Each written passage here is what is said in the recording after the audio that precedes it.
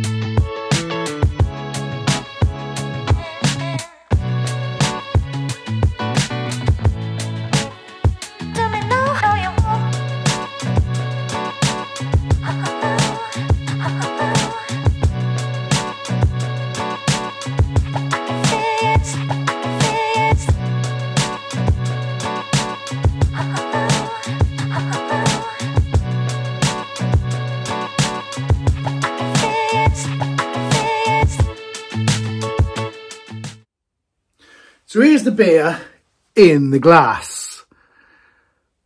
It's a brownie, a reddy colour, a little head. It's not massive, it doesn't stick around forever, lightly carbonated.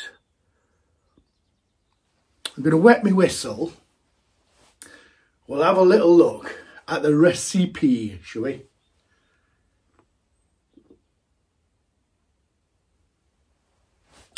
So as I said, we're getting set up for a brew day tomorrow, so we're in a bit of a mess, but that's fine. I'm looking forward to it.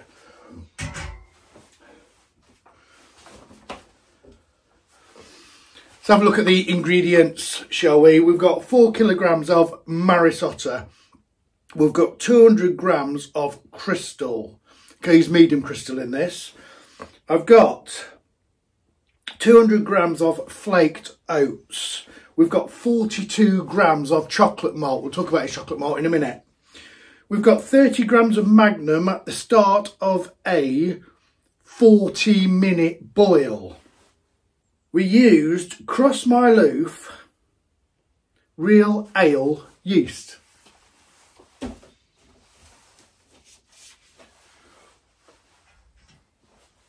As you say, that head is, it could be the glass to be fair.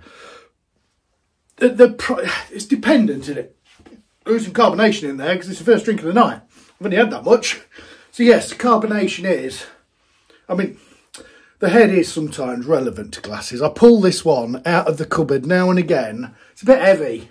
And it is a traditional old pint pot, it's a real one. So I only pull it out the cupboard really, now and again to do a video on a traditional beer.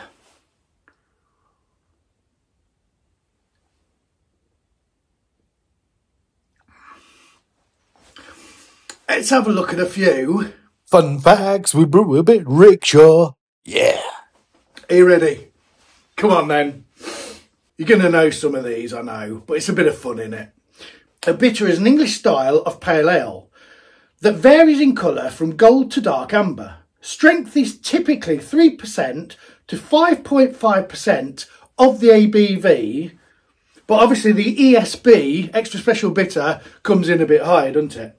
The term bitter has been used in England to describe pale ale since the early 19th century. People would ask for a bitter at a public house to differentiate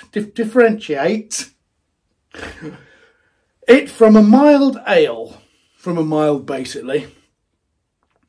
By the end of the 19th century, brewers had become used to this term, so they took it on and named their beers that. During the 20th century, it was the most popular draft beer sold in British pubs. In Scotland, it's known as either a light or a heavy, depending on the strength.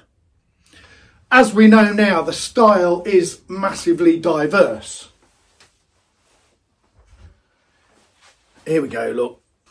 It smells malty. This is a light one, so I'm talking about the chocolate malt. Now, some of my other bitters that I've done before, I mean, I've done all sorts. We'll talk about this in a sec. But when I first started doing bitters, I used to put much more chocolate malt in. And I found it a bit too chocolatey for my taste. And, you know, I'm drinking most of it, to be fair. I started dropping it off a bit, and it brought the malts through a bit more, and it was absolutely better for my palate. So this is good. So this is, as I say, it's the right colour. It's brown to reddy, and it absolutely looks the part.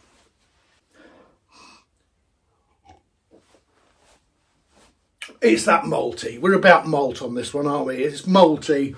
It's a bit bready. It's a bit biscuity, as it should be. It's got some light fruit flavour. The bitterness on this, I didn't put it into Brew or anything. I've just written it down. 2 brews in 2 days. I was just like, I'm getting ready for Christmas. I didn't have time to muck about, to be fair. So the bitterness, I don't know what the IBUs or EBCs or anything like that is, but it's like just nice and steady. It's quite a smooth, light flavoured bitter. It's an easy drinking, lovely, quaffable. Anytime, have a couple of these. Lovely job. Lightly fruity from that yeast. Lightly bitter. Sort of generally on the back end. Malty, bready, biscuity. It's a bitter as it should. This is probably... The general normal bitter is probably one of the better ones I've liked. Now I've got this chocolate. I've got the chocolate malt about right for my taste. So we're about right now. I've brewed a few different types of bitter. I did a Citra bitter. I did a mosaic bitter. I think that was my bitter Harry, the coronation bitter, had mosaic in it.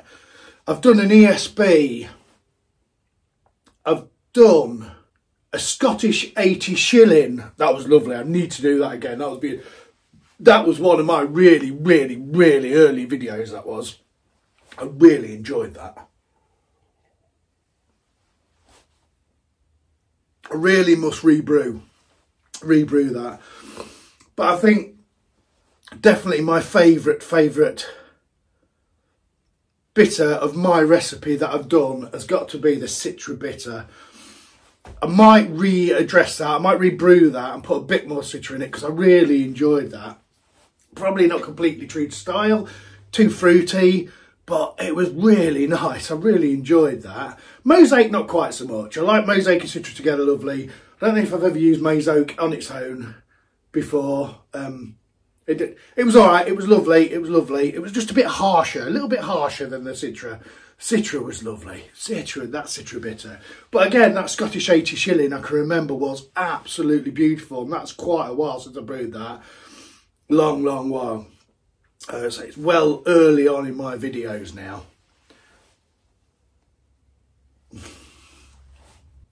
This has got generally some fruitiness. And like I say, I think it comes from the yeast, doesn't it? Really nice. I like a little bitter on now and again. So like this is really proper chuggable. What did it come in at? It came in at 4.7% of the ABV. Did I write down what it was? So it started at 1.045 and finished at 1.009. Perfect. Nice little ABV. Nice little smooth with a bit fruitiness. It's not too much bitter. Maybe we just need a little bit more bitterness in there. This is a problem when I'm changing recipes as I go along to see what I like. But that's okay. And then you find one, you tick it and you go, that's that. I'll have some of that. We're close. We are really close. If I add a little bit more bitterness in that, I think we'd be about right. I think I've sorted my chocolateness out. There's just a little bit on the back end there, just a little bit. I can just taste it, but I think I'm really sensitive to chocolate malt. I can really taste it. So this is about right for me. I'm like, so you can see I'm enjoying it. Look at that. Yeah, lovely, lovely, lovely. It's good. Gives a nice bit of lacing, doesn't it? Yeah. Martha's Grandy likes a bitter, so I like to just have, although he likes all my beers, to be fair. But I did this one for Christmas for him. He came over Christmas. So I don't know if I've got to be honest with you. I don't think I got this on for Christmas. I think we were slower drinking it than what we should have been. The tap that was ready to go, I can't remember what I had on there. Did I have the rye IPA, which was, oh, I tell you what, big fan of that. That recipe's got a massive tick next to it. What was it? It was a rye IPA of some sort. It was beautiful. It's all written down, we're all right. Yeah, winner, winner. Bitter chicken dinner. That is perfecto. Lovely job. That'll do nicely. I think I will write that down as nearly there. A little bit more bitter. I'm probably going to use different bittering up.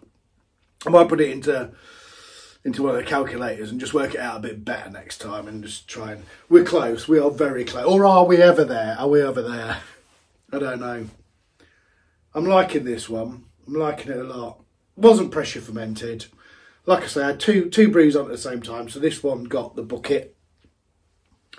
It's a lovely colour. There's absolutely no off smells.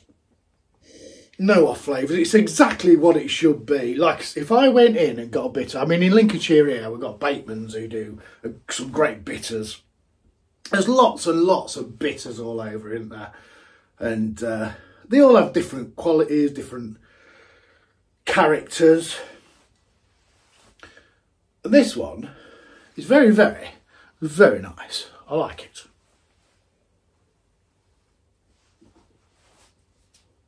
Thanks for watching. Cheers.